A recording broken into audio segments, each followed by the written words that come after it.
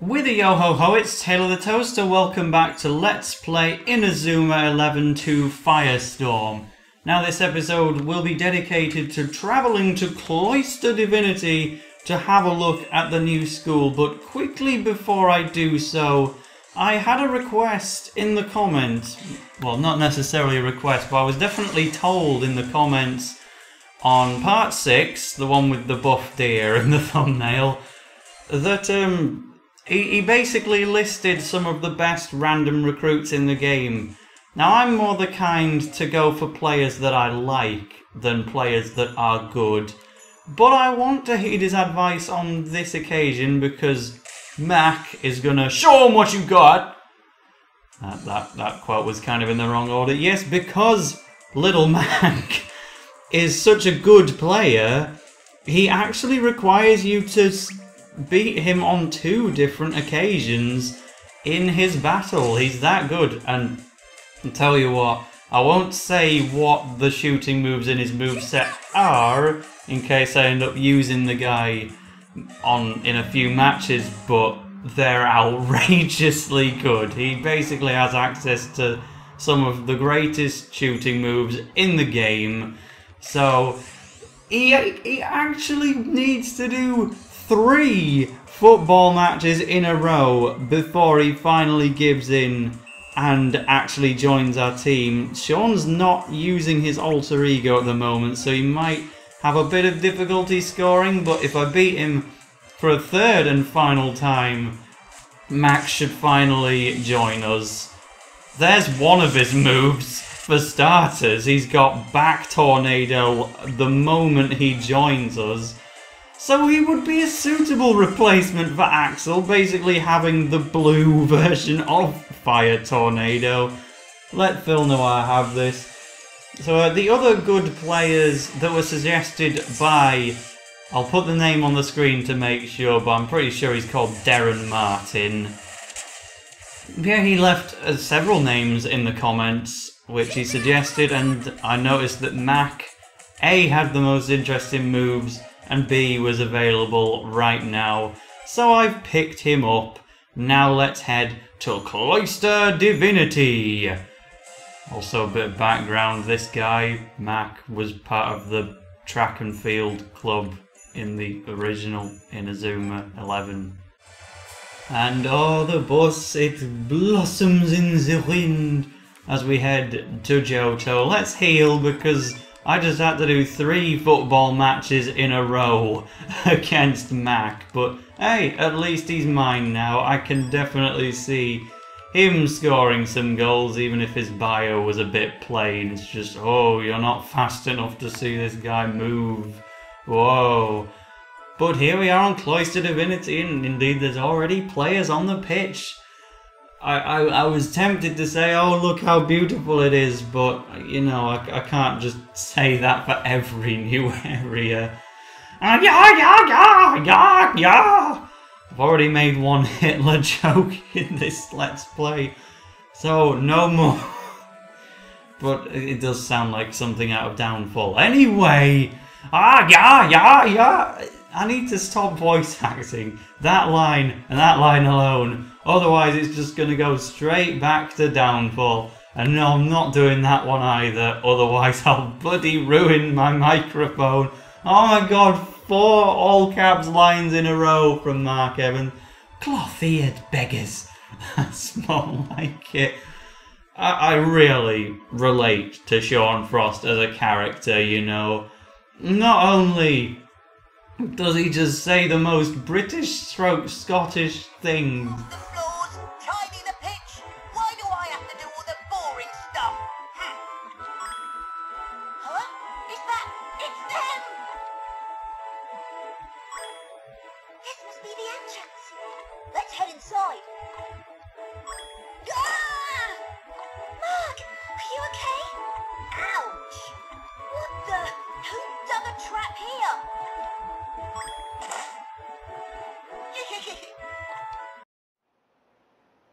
I got you there! I'm sorry, but that laugh does not sound like Yuck, yuck, yuck. I guess you won't get that because I've zoomed into the anime cutscenes in my Let's Play, but on the actual DS bottom screen, the reason they're widescreen is because they've got subtitles underneath. And the subtitle for that laugh was yuck, yuck, yuck. Which it didn't sound like at all. But yes, Captain. May I ask what seemed to be the trouble? Talk about two-faced. Like a devil and an angel in one. Banyan, these people are visitors here. Are you alright? No. But don't look at me. It's not my fault if they go around falling in holes. Banyan! And, well, he's gone. Please accept my humblest apologies. It is my fault for not keeping my players under control. I am Screen Kick, captain of the football team here at Cloister Divinity. Captain of the football team? You mean that boy plays football? I read it as, do you mean that boys play football, just as a kind of opposite to what? Tori wants to join us? I didn't know girls play football. What can I do for you? We're the Raimon Junior High Football Club. Ah, yes, Raimon. You won the football frontier, did you not? What brings you to Cloister Divinity? They're not exactly overjoyed to see us, are they? We got such a welcome at Alpine. Well, in that case, I guess I'll just have to recruit more people from Alpine instead of this place. Attack! Ah, yes, of course. So, you do know about it? Well, we're on a quest to put together a football team that can beat Alias Academy. And we want to help you take on Epsilon tomorrow, because we still haven't seen any sort of display of their power after all. We do not intend to play Epsilon. What? You're not going to play them? No, we are not. We use football as a means to train our minds and bodies. We do not use it to prove our superiority over anyone. We shall explain to them that we will not be standing against them and withdraw from the match. Withdraw? That's Squirtle's side special in Brawl! What are you talking about? We've tried talking sense to him. It don't work. That is because you have hatred in your hearts. Hatred? Purge your mind of all selfish thought, and there is nothing you can't communicate. Ha! Yeah! These people are weird. So we'll let them get back to their training, but... Don't you think playing against the winners of the football frontier would be a good way to train yourselves? I'm not talking about a match, just a demonstration of styles, shall we say. Well? It is an interesting proposition.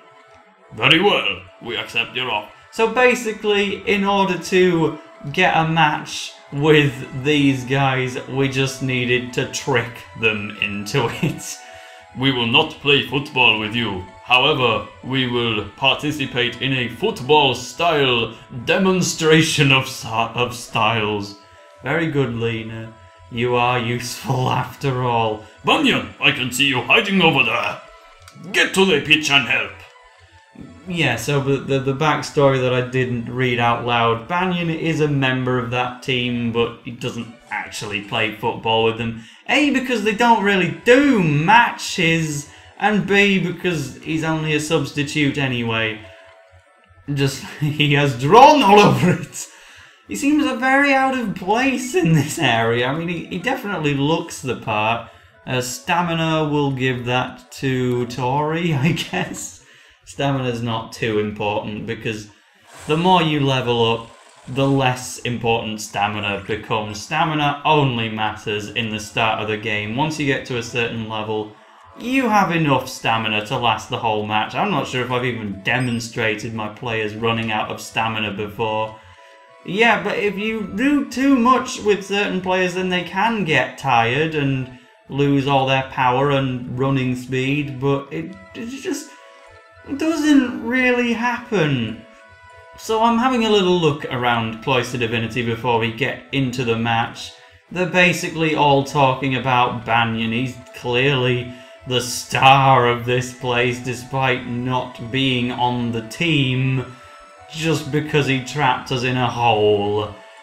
Let's play the demonstration of styles. Are you prepared in mind and soul? Yes. Then let the demonstration begin. Okay, so kicking into gear, I will have a quick flick through the Cloister Divinity players' bios just to see if there's any funny ones, and then we'll get straight into the real match. Ah, yeah. So, a backstory from Lena. This is basically the greatest team to not enter the football frontier. The reason they didn't enter the football frontier is obviously because they don't believe in the idea of competition. It should just be used for training mind and soul and such. Gonna use Sean in defense, so let's move him back here, I guess. I forgot to move Mach into the starting lineup. Never mind. I was gonna give him a go, but Cheney will have to do, I guess. So we'll have a quick flick through what these guys have to say then.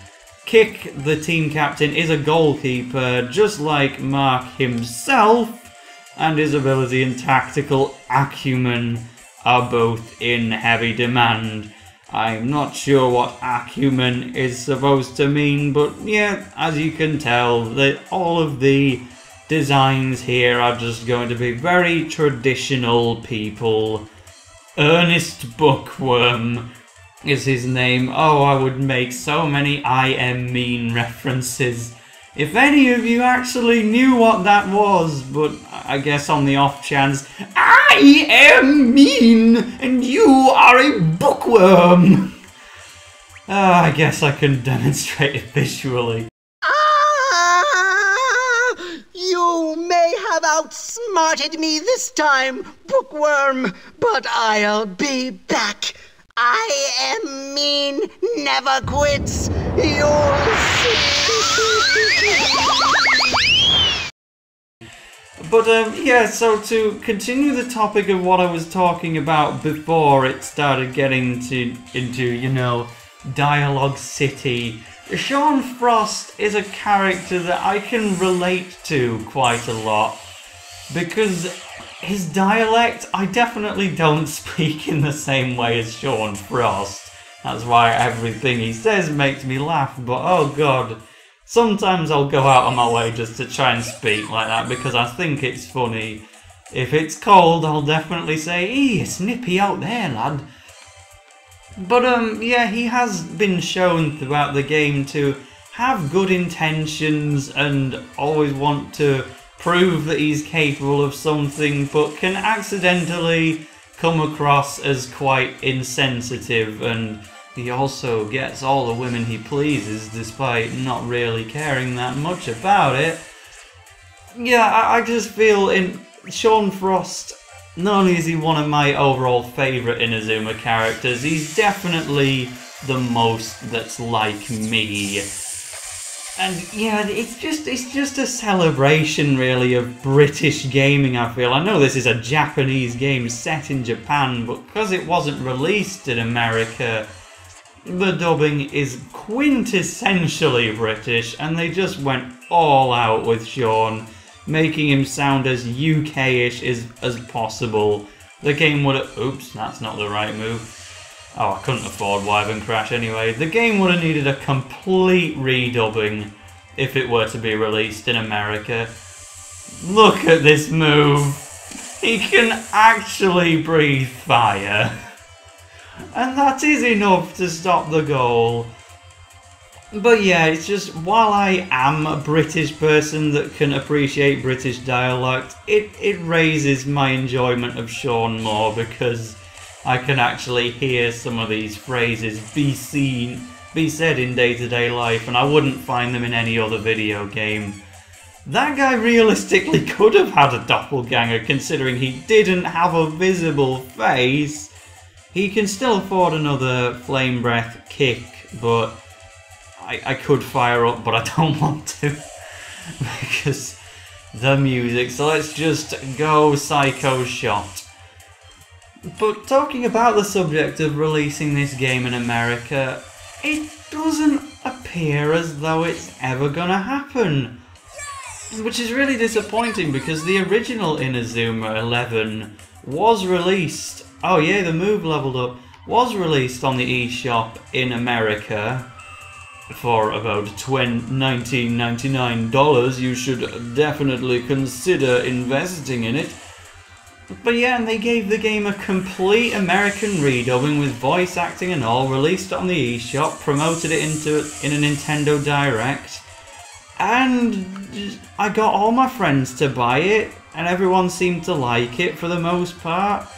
I really thought that they would get the second game, this game would sell well enough.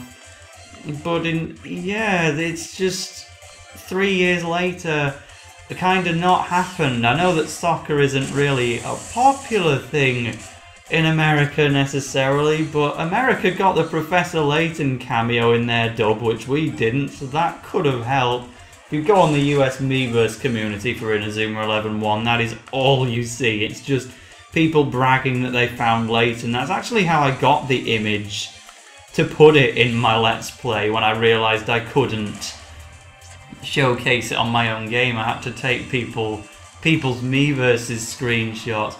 Not half bad, you lot. Let's keep it up. Ha! Yeah, only in the end will we truly know who is stronger.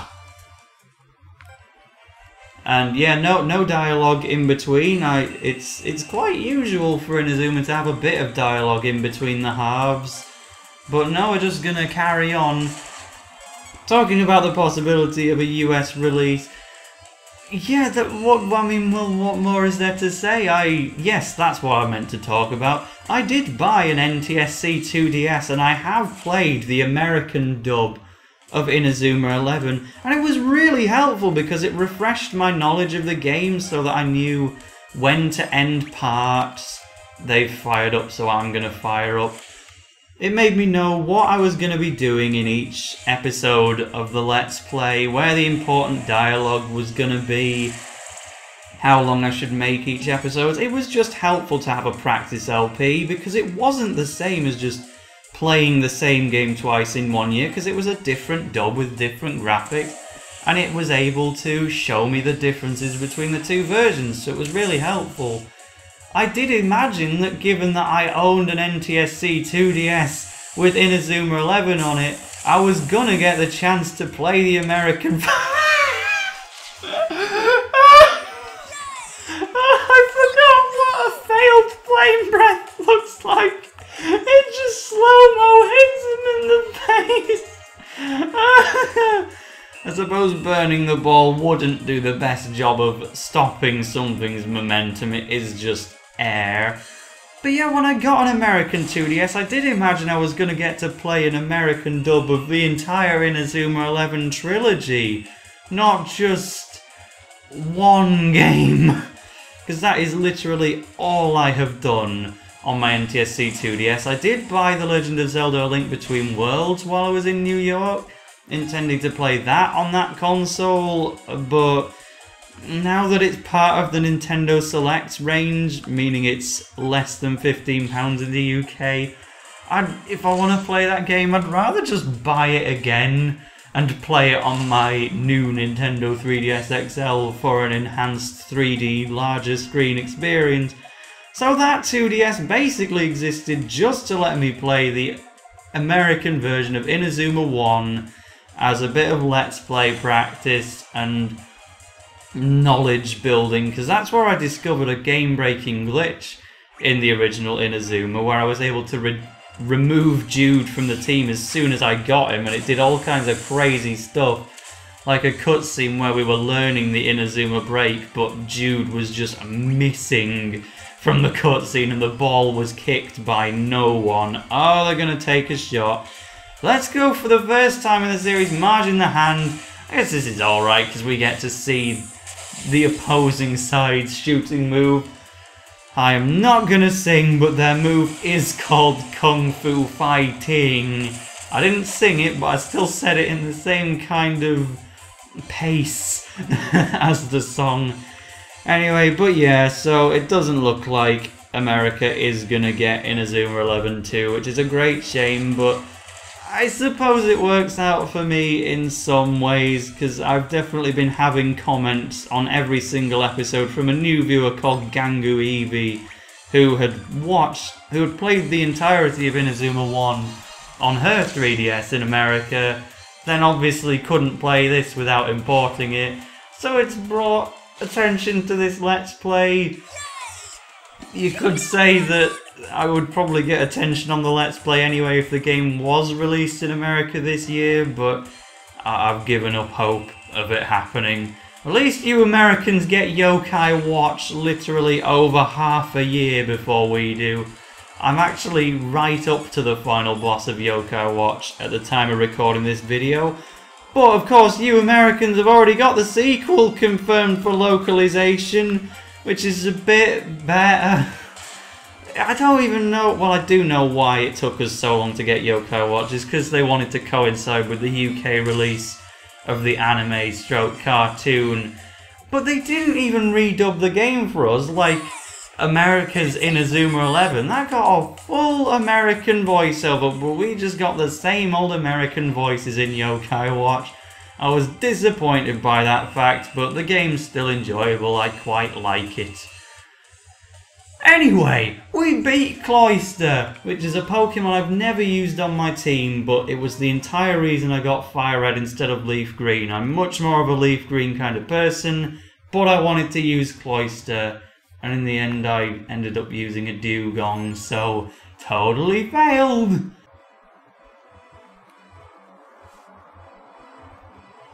That was most impressive display of skill. You truly live up to your reputation. And your special moves, they ring down like a punishing storm. They have clearly undergone some very punishing training, have they not, elder brother?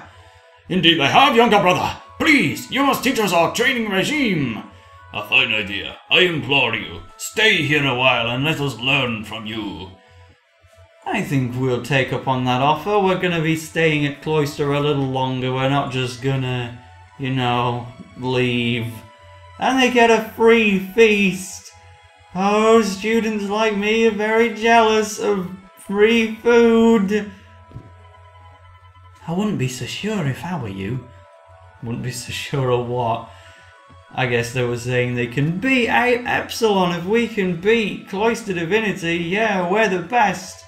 Please enjoy the spectacle we have prepared. Wow, cool! Such precision! It's like watching soldiers on parade. Timmy would have loved to see this. Did I miss something? Where's the feast? Is it just a feast of entertainment instead? Hungry, are ya? Here, get your laughing gear round this. A rice ball? Yum! Yeah!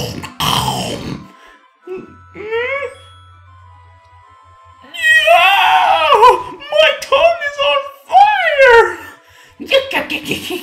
How do you like my special super duper ultra mega spicy recipe? It'll put hairs on your chest.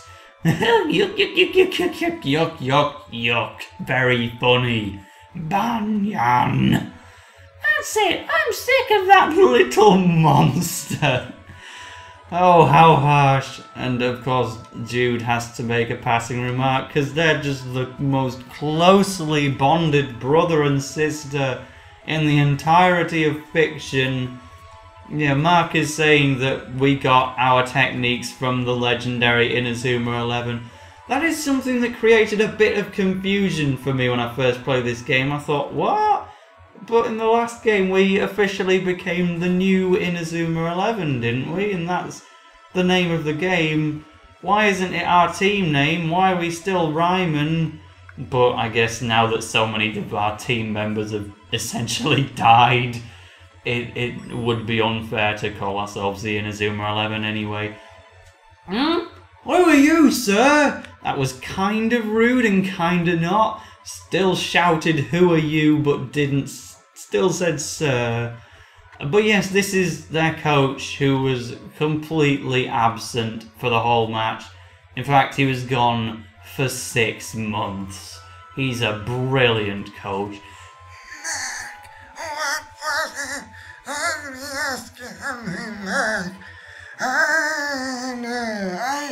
I'm so old that I cannot even phrase sentences anymore.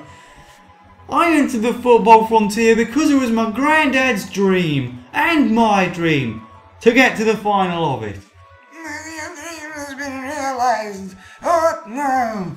Once you defeat these alien invaders, what then? What then? Your love of football is clearly unsurpassed, and your heart is pure and true. If you are to truly grow, why not explore other avenues, other possibilities? You mean some other than football? I can't bear with the thought playing something other than foot. No, he's saying Mark could try something other than being a goalkeeper. Let me give you this special move. It is a shooting move. The Megaton Head. And he slowly awards it to us. We get the manual for Megaton Head. He's kind of saying we should give it to Mark, but believe it or not, you don't actually have to. Megaton Head? That sounds brilliant! What kind of move is it? It is the perfect move for one who has experience as a goalkeeper. Watching you play just now, my instinct told me you would be able to put it to good use.